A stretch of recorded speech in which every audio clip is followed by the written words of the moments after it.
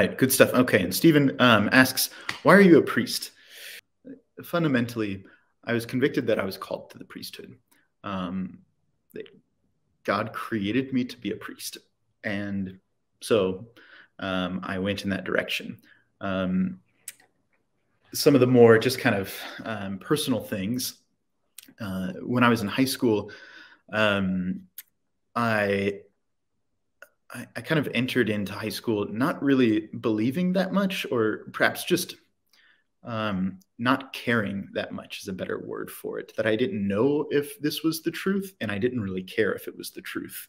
And there was a young priest that moved into my hometown, and then also a married man who both were very patient with me.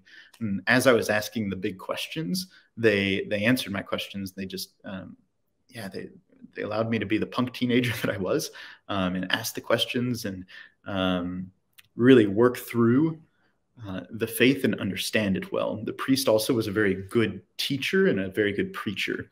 And so what happened with all of that is I had this growing love for the knowledge of the truth. You know, I really encountered something unique there in the faith, and I loved it. And it was almost kind of surprising to me because I didn't really love it before, but as I got to know it more, I loved it more and more. And I had this desire to know more about my faith and to give that to other people. And then also my home parish had a 24/7 adoration chapel, and my mom got Catholic guilted into being one of the like quarterly captains. And so it means that, you know, for 6 hours out of the day, she was responsible to make sure that there was somebody in the chapel praying.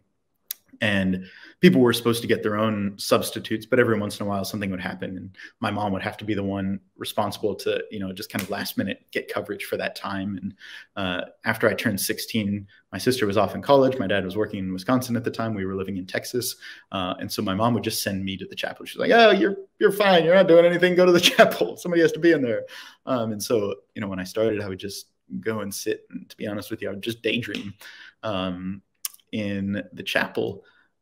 And then as I was learning more about my faith from these two men, and who, you know, really teaching me a lot and pointing me to good books and things of that sort, I started to realize, oh, I think this might be God. Maybe I should start praying. So I started to develop a prayer life, and that intimacy with God in the depth of prayer and in silence was also something that I just found such a great source of love there. And I realized that was, truly the God who is love, and desired to go deeper into that and to share that with other people. And then also specifically in the sacraments of the Eucharist, serving Mass and receiving communion, and the sacrament of confession, found great freedom and grace to overcome sins that I'd been struggling with when I was in high school, and just really overcome them one by one and see how the chains of sin really can be broken through the sacraments. And so I had a deep love for the sacraments, a deep love for prayer, a deep love for the faith. And all of those things just kind of obviously lined up very clearly that, yeah, it's time for me to at least try out this whole priesthood thing. And so I entered the seminary. After 1 year, I went 1 year to the Air Force Academy in Colorado Springs, then went to the seminary, 3 years in Philadelphia, and then 4 years in the seminary in Rome. And then I went back 1 more year as a priest for my 5th year, and really never had any serious doubts about becoming a priest. There were definitely times when I thought to myself, this is a lot of work and I don't really want to do this. But it was more just because I was being lazy at that time. You know, may have had a bad day once or twice, but never a bad week or a bad month or a bad year. And yeah, I still love being a priest.